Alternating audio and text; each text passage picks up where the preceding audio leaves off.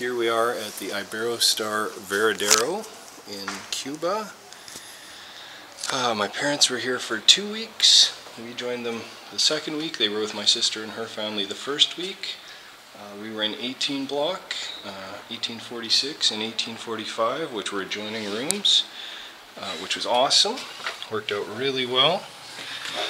The rooms are fairly what you'd expect for all-inclusive. You've got the safe, you've got towels, sorry, you're changing for towels, you've got robes, an ironing board, an umbrella, which we didn't need to use, thankfully.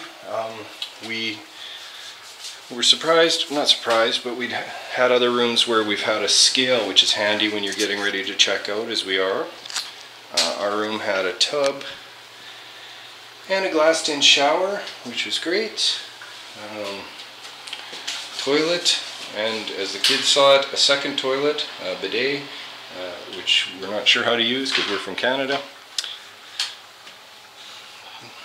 Place to set your suitcases, lots of chairs.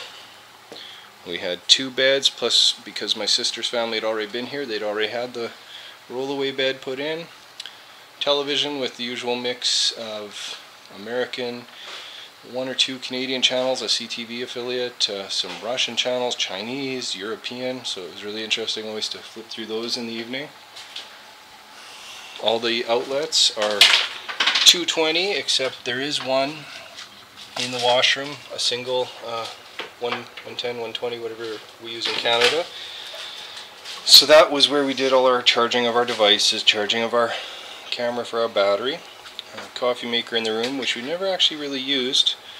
We just went down to the lobby to get our coffee in the morning usually, or the restaurant. Mini bar.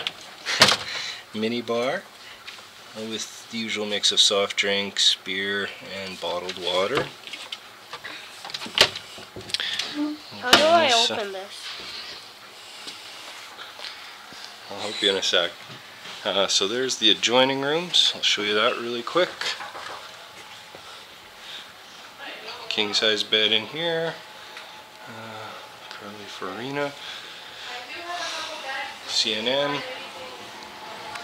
And then very beautiful from the view from the balcony.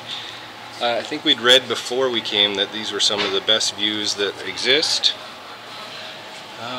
And it turned out to be very, very true. They've got a little work yard down there fenced off. We're not sure what that is, behind the restaurant. It's fenced off. You don't see it unless you're up high, so, but it's kind of... And then the patios are very large, actually, compared to some of the places we've been. Again, we had lots of room to put out 4 or 6 chairs, sit in the mid-afternoon to have a little downtime. And off in the distance, you could even see the ocean through the trees, which is always a bonus anywhere you go. And yeah, that's about it.